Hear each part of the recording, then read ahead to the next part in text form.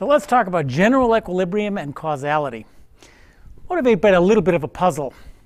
What we've done here, the finance approach, let's look at just the case of the interest rate equation. Interest rate is 1 over expected discount factor.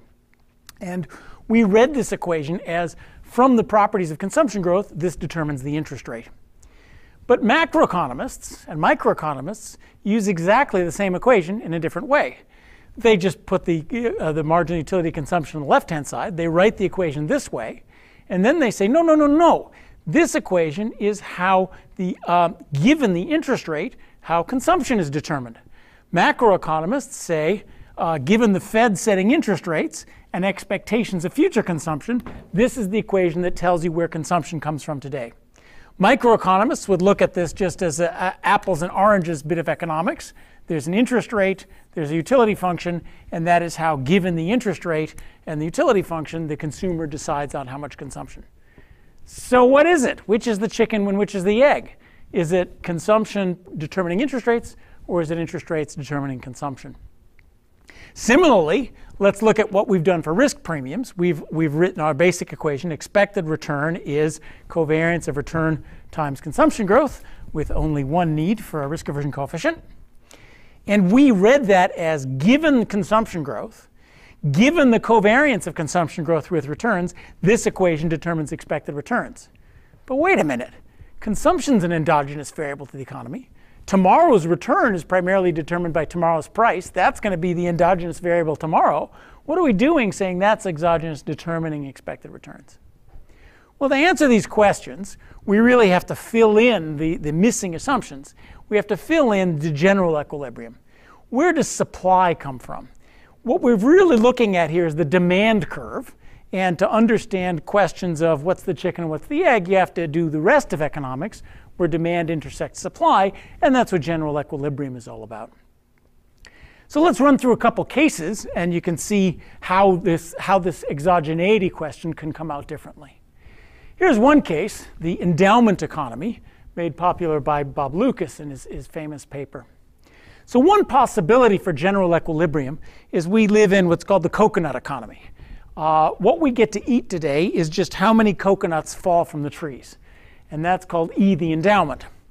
If that's the supply of the economy, the production possibilities frontier, the technological possibilities for what you can eat today and what you can eat tomorrow, looks like a square. You can eat only so much as coconuts fall today and so much as what coconuts fall tomorrow, but there's no technological way for you to transform coconuts from today till tomorrow. Now, if that's the way the production side of the economy works, here is how general equilibrium works. And let's think through that general equilibrium. There's many people on this island. They trade, and they can borrow and lend coconuts. So each individual says, aha, I'm perfectly free to borrow and lend coconuts at the interest rate. To each individual, they face the interest rate and decide how much to eat each day. But of course, the interest rate has to adjust until the total supply of coconuts equals the total demand for coconuts. So from the economy's point of view, it is in fact true that the endowment is the exogenous variable and the interest rate is the endogenous variable. So if we fill things out with the Lucas view of the supply side of the economy and the general equilibrium, though to each individual, P equals E of mx is in fact, they take interest rates of given and decide their consumption stream, to the aggregate economy, it's the other way around. The consumption stream is exogenous, and shifts in the consumption stream will change interest rates. If more coconuts fall today, interest rates will change today. Now, case two, that's not very realistic. The traditional theory of finance posited a different production technology. The traditional theory of finance wrote down a process for the rate of return, which I'll just make the interest rate for the graphical position. And then thought about people, in fact, deciding their consumption, deciding their portfolios given rates of return. So that's a general equilibrium model. It's a perfectly fine general equilibrium model. That's what would happen on our little island economy if every time you left a coconut in the ground, RF coconuts sprang up tomorrow. Technology would then determine the interest rate, and the endogenous question would be consumption today and tomorrow. So if that were the general equilibrium, then both for the individual and the economy, the interest rate would be the exogenous thing. The consumption growth today and tomorrow would be the endogenous thing. And the function of our equation, our P equals E of mx, would be in fact determining consumption, determining the composition of the market portfolio, rather than determining asset prices in a true exogeneity fashion. Well, neither of these is true, of course. Truth, a real model, looks something like this. Case 3, reality. In fact, there is a production possibility frontier, which is curved. As we plant more and more coconuts, the rate of return that we get out of those coconuts is lower and lower. So the production possibility frontier works like that. And the economy settles in an equilibrium that looks like this with an interest rate. And everything's endogenous. And that is the way the world works. Now, given that that's our world, and in fact everything's endogenous, is it wrong to proceed as we have and think of consumption as determining asset prices? There's a theorem that says no. What we've done is just fine. It's not wrong. It will not give us wrong predictions about the world. Suppose that we live in a true economy that I've given you in the blue, but we model it as an endowment economy. And we send our statisticians out who do a very good job of figuring out what equilibrium consumption turns out to be, and then plug into our computer models as if it was an endowment economy. Well, as you can see, the black line and the blue line generate the same interest rates and the same consumption. So if you model the equilibrium consumption process correctly, there's no error. There's no error in your predictions about how consumption and asset returns move over time by imagining it were a Lucas economy. Similarly, if you model the rates of return correctly, if you model the stochastic process for rates of return, their conditional means, their conditional variances, there would be nothing wrong in writing down that economy and studying the relationship between rates of return and consumption, even though it's really generated by a general equilibrium economy like that. What would go wrong is, of course, if you start making statements about causality, about what happens if we start taxing returns, what happens if we have a technological shock. Those sorts of things would go wrong.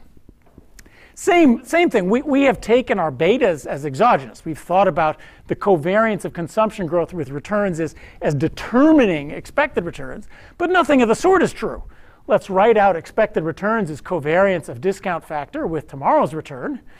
And even if we think the dividend is exogenous, a fixed cash flow, which we just model, well, tomorrow's price is as endogenous as can possibly be, and tomorrow's consumption reflects consumers' expectations of future returns, consumers' expectations of the future. That's as endogenous as it could possibly be. So this stuff is endogenous as well. Is this hopeless? No. The bottom line of this thought is, first, price equals expected discounted payoff. It's a condition that must hold. It's part of a general equilibrium. It's a demand curve. Well, demand curves have to hold in general equilibrium. Price equals expected discounted payoff, just looking at the demand side and not really worrying about supply, is very useful in many applications. And the bottom line for finance is not theoretical purity. The bottom line is, have you found a theory that is useful in the application at hand? You can often stop there and not worry about the general equilibrium foundations. But beware in doing so about using words like explain, cause, endogenous. Beware about making general equilibrium statements of what would happen if technology changed out of a model that doesn't get the right general equilibrium. People use those words, especially the explain, all the time, and they're usually using them wrong. Third, it's interesting, and we will close the course by thinking about real general equilibrium models. The real model of finance specifies, yes, demand, the utility function, but also specifies the supply, the technological production possibilities, the investment opportunities, how new companies are formed, and is the shocks are truly exogenous shocks, things like technology shocks, taste shocks, shocks to market structure, things that are truly exogenous and move around the supply and the demand curve. That's a hard task. Macroeconomics really hasn't come up with one, and these exogenous shocks remain ephemeral. But that, of course, is the only kind of model that you're going to be able to use if you really want to talk about explaining, causing, and exogenous. For the moment, keep in mind that what we're looking at is a first-order condition. It's a demand curve. It does have to hold, but the bottom line is whether it's useful.